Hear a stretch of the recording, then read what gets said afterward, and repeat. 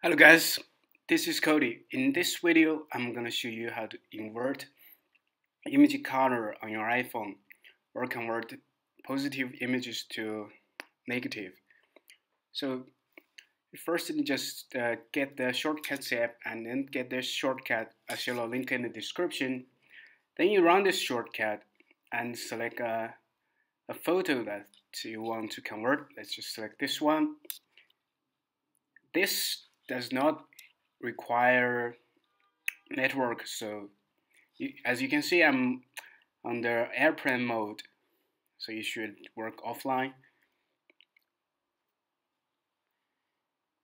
Okay, it's done. You see, this is the inverted image, the negative one. I see it's all the colors. Then you can save to the Photos app or share it right away.